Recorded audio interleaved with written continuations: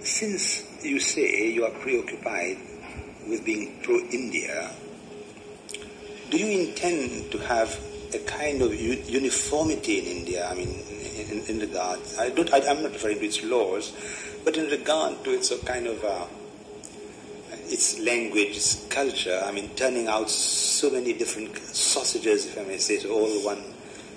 We couldn't do it if we wanted to, and we are proud and happy about our diversity because we think that this adds to the interest in life and the richness of our culture.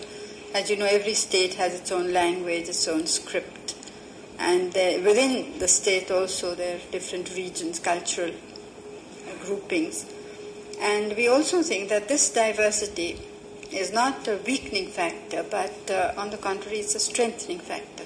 You know, unity in diversity is what the slogan says. Therefore, I take it that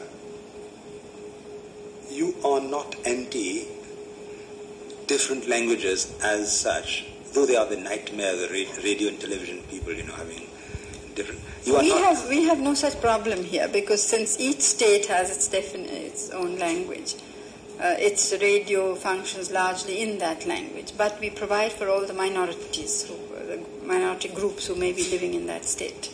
May I probe further? I mean, if you had your way, would you impose a particular language, a particular way of life? No, no. I think that's, I rebelled against it even much earlier with regard to clothes and so on when I was young.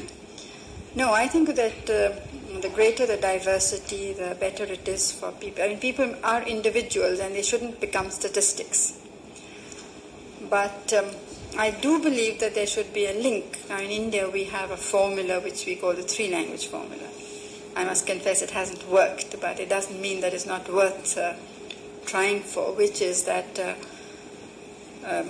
you first have your mother tongue, then you have a national link language, and then you have an international link language.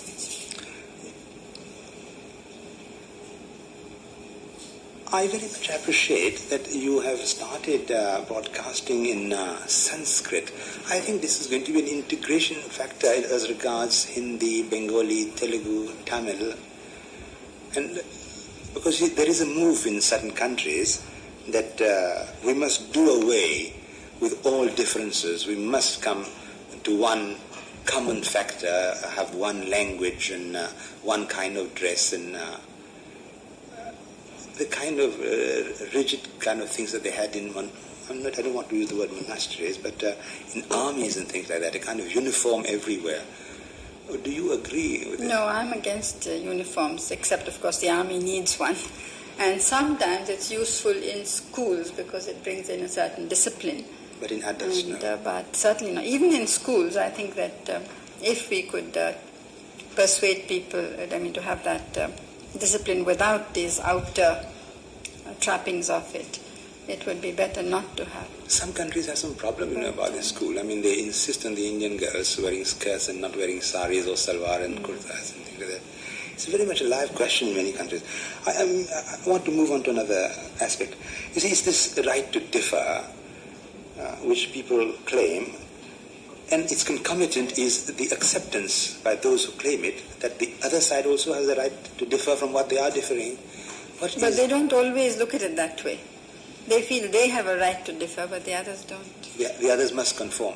But it's contrary to throughout the history of India. I mean, you have people who are atheists, people who are pantheists, people who believed in no God, people who believe in several gods, and still they were all given the same kind of honor.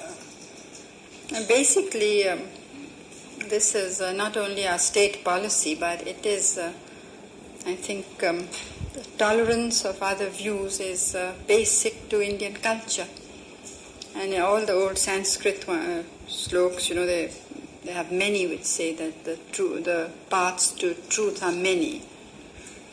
But I think that's the essential feature of this continent, that it doesn't claim the monopoly of the one path. Madame, maintenant,